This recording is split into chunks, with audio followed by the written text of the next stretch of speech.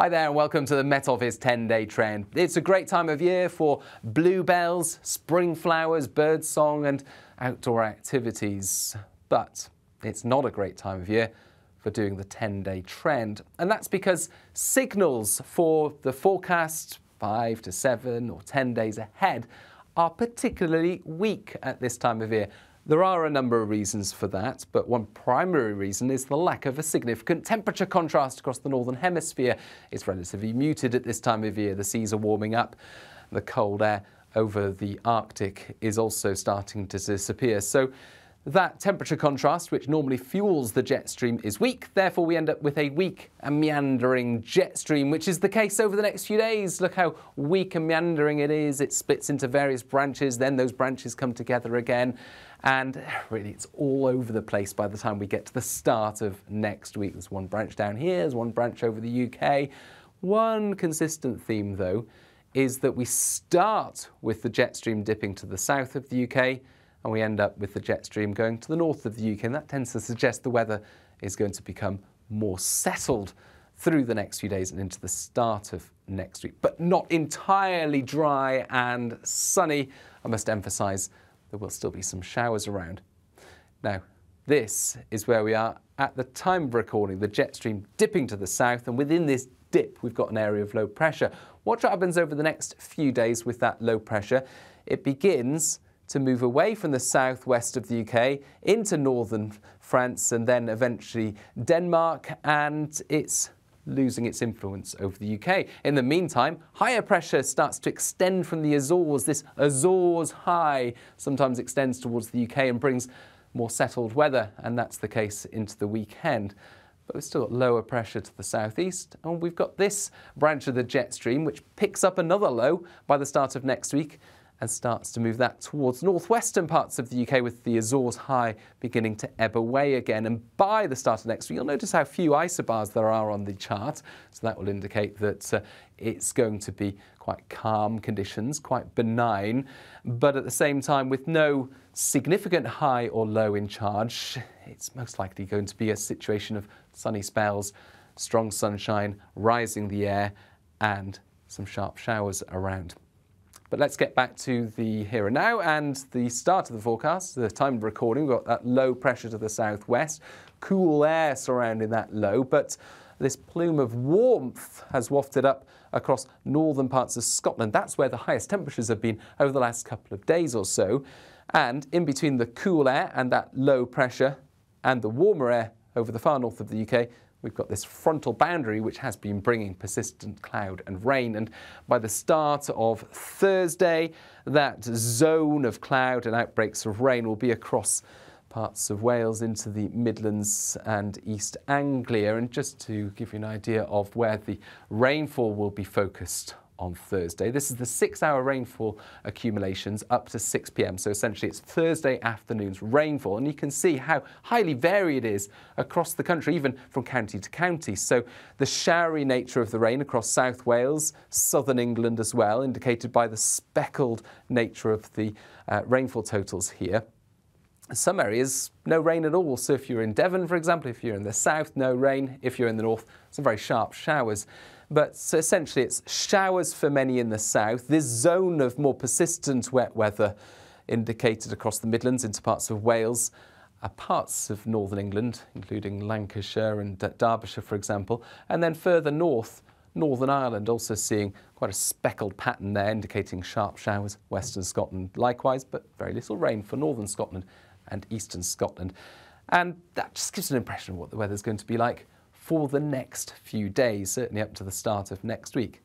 Hit and miss showers, some places staying dry with some warm sunshine in the far south, for example, eastern Scotland, northern Scotland, and away from any showers. But this zone of cloudy and damp weather still lingering across central parts with that old weather front, which is losing its identity as the low pressure starts to move away to the south and southeast later this week. Either way, a zone of cloudy skies through Wales, the Midlands, some outbreaks of rain by the start of Friday, but to the north, to the south, dry with clear spells, relatively mild conditions. Fast forward to Friday, and we've still got some sense of that weather front across central parts. That's going to provide a focus for showers. So again, Wales into the Midlands, East Anglia, some sharp showers or even some thunderstorms on Friday afternoon. Interspersed by sunny spells, yes, but the best of the sunshine will be along the south coast. Into the northeast of England, parts of eastern Scotland, still some low cloud affecting North Sea beaches, and it's going to feel cooler here. But where we've got the sunshine elsewhere, temperatures into the low 20s, feeling very pleasant. And don't forget to cover up if you're spending time outdoors. Of course, that sun is strong at this time of year. Here's the low. It is moving away into the weekend, but this front just about produces some lingering showers as it moves away. So the low's not going to disappear without fight. It is going to bring some heavy downpours into South Wales and southern England later on Saturday, and an area of cloud as well. But away from those showers, some sunny spells, the best of which will be across Northern Ireland, Western Scotland, Northern Scotland, some low clouds still affecting northeastern parts of the UK, where it will feel much cooler. Otherwise, high teens, low 20s, and by Sunday, that system's out of the way, so a much brighter day for southern parts of the UK. Some long spells of warm sunshine in the south and southeast. Odd shower couldn't be ruled out, but otherwise 22, 23 Celsius in the sunshine. A bit cloudier, a bit cooler towards the northwest, a bit more of an Atlantic influence by this stage. And likewise into Monday, we've got some cloud around, we've got some showers still around, but nothing particularly noteworthy. Most places are going to be dry with some warm spells of sunshine, cooler on the North Sea coast, perhaps some low cloud. Warm where we've got the sunshine, 21, 22 Celsius. And this is where we've got the higher pressure influence. That higher pressure to the southwest, extending mostly fine weather to the UK on Monday, but low pressure is arriving into Iceland, and so that could well send its weather fronts to bring some thicker cloud and some rain into the far northwest into the start of next week. Where do we go from here? Well, the signals, as I mentioned, are very weak because of that slowly meandering jet stream and these weak drifting low pressure systems. But on balance, it looks like higher pressure is more likely to be close to the UK than lower pressure. This shows the pattern for the next 2 weeks, whether it's higher pressure in control or lower pressure in control. And the boxes are coloured blue for low and red for high, green for somewhere in between for the next 2 weeks. The most recent model run is on the top with previous model runs listed below. And what you can see is that through next week, we switch from the blues that we've got at the moment, the low pressure nearby, to the greens, neither low or high through the weekend. And then into the middle of next week, it's favouring reds. Not a strong signal for reds, but what it is suggesting is that we're more likely to have higher pressure close to the UK than lower pressure. The main question marks are where that high will be and whether any lows do eventually come along and bring some more unsettled weather. This is the most likely weather pattern for Tuesday the 21st of May. Similar to Monday, it's got that higher pressure extending from the southwest, so mostly fine into southern parts of the country. Low pressure over Iceland, bringing some cloud and perhaps some rain into the far north and northwest, but nothing particularly wet or unsettled. Likewise, nothing particularly widely dry and hot and sunny, something in between, so mostly fine, but some showers about, especially towards the north.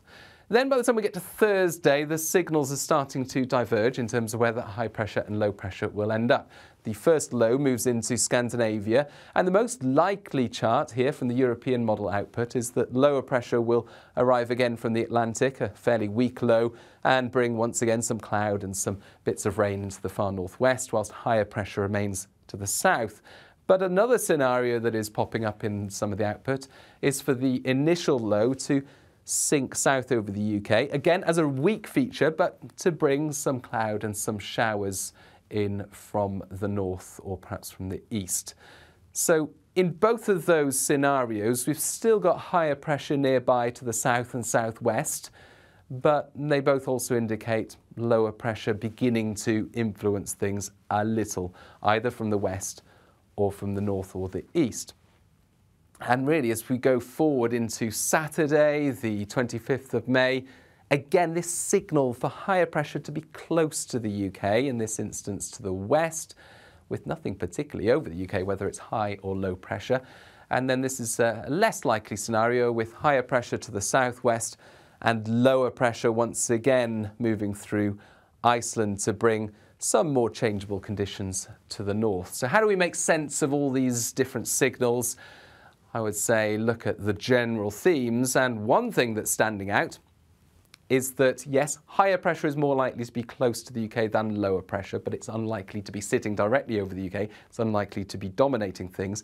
And also, the temperature anomaly across all the model output is positive. So we're more likely to have warmer than average temperatures than colder than average. And this shows the Met Office output, warmer than average shown by the reds there. This shows the European model output, warmer than average, both by day and by night.